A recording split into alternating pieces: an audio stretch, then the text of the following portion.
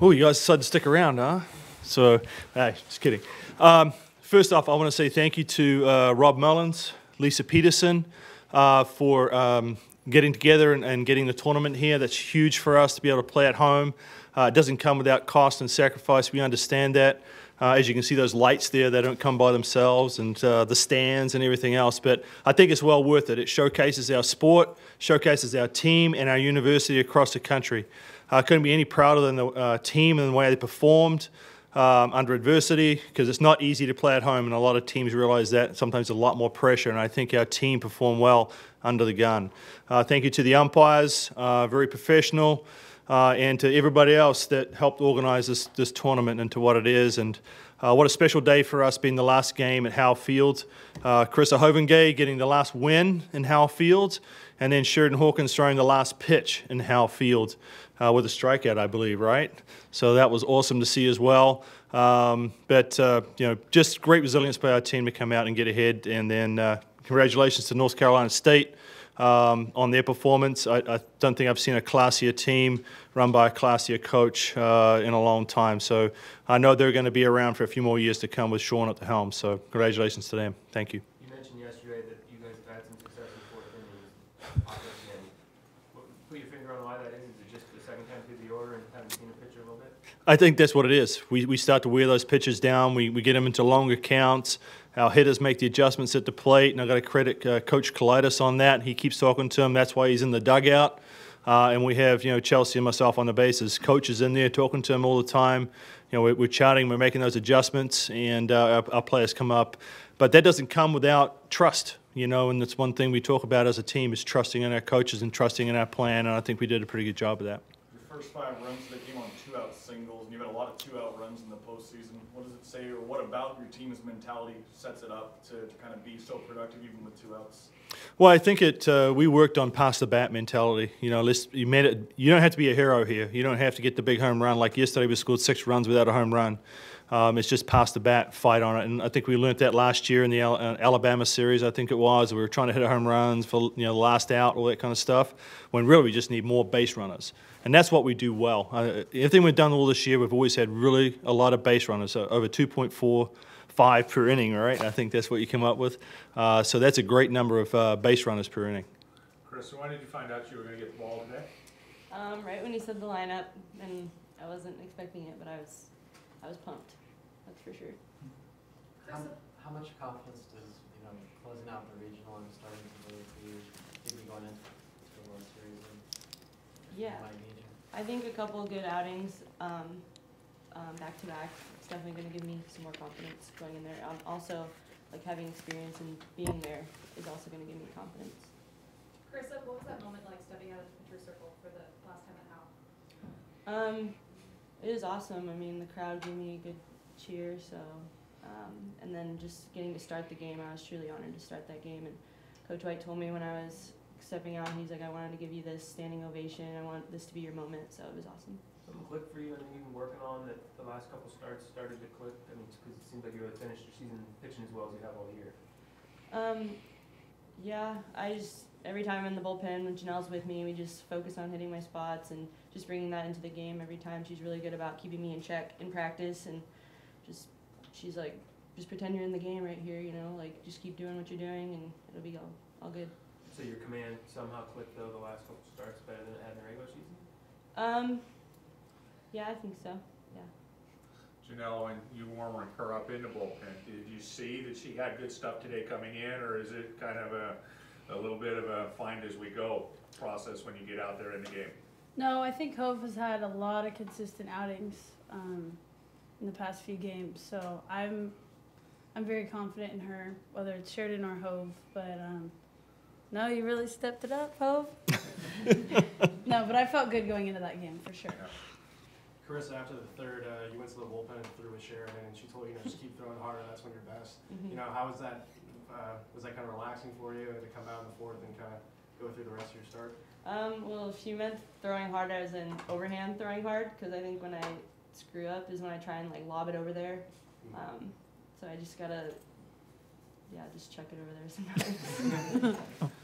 Pull the pin, lob it. Yeah, and I even at the beginning of the inning where I got a ball, I told Janelle, I was like, I need to throw overhand. Like, I haven't thrown an overhand pitch in 3 innings, and I need to throw overhand. And then sure enough, I got a ball that inning, and I just ran it over there. When you're rallying and stringing together those hits, you're just chopping a bunch of balls through the infield. Is that purely that pass the bat mentality you're talking about, or is there something that pitcher was doing that approach made sense as well? Yeah, it is. We were trying to take advantage of our hard infield, and we know we want to pressure their infield with our base runners. We have speed, and the speed, you can't steal first base. So we need to get people on, and that slap hit works really well, especially when you're struggling to get timed up off a good pitcher, like Wyman. Wyman's tough. I mean, she moves the ball around. It's got late break, a good changeup. So for us to be able to get people on base was huge, and get 10 hits, that was a good performance for us today. Do you see anything different from Wyman today? Because you had success in the second time through the order in both games. Do you see anything different coming out? Yeah, they threw quite a few less changeups to start off with, and threw a lot more up, a lot more screwballs and up balls, trying to get us to pop up, obviously trying to keep us from hitting it on the ground. So that was their mentality. But we were able to adjust on that. We started to lay off that high pitch, bring it down where we could handle it, and that's what we got to do. That's the adjustments we try to make. Janelle, what does it mean for this team to be able to go to the College World Series, having not, having not grasped that NCAA championship yet, but putting yourself in a good position to do it this year? It's just an important step to our goal. I mean, this team has worked really hard all year, and we've all had the same goal, so it's just one more step. Janelle, for your home run, did you kind of feel like that was like a nail in the coffin kind of thing, that you guys going up 9-2, that it was kind of the last ending of it? Yeah, I mean, scoring more runs is always a good feeling, but it's never over till it's over, so not really, but. They're so humble. Did you get a good, you have a sense of what the pitch was, or did you just react? I just kind of reacted. There were runners on base, so I was looking to drive it in the gap and either move runners or score runners, and worked out. You send her at bat, she just hacks, right? No. Hey, I tell you what, this is the MVP of our team right here. The work she does in the bullpen, like Karissa said, she's second coach. So that she's underestimated there, and she's a force behind the plate. She's a force at the plate. This kid does it. So thanks. Awesome.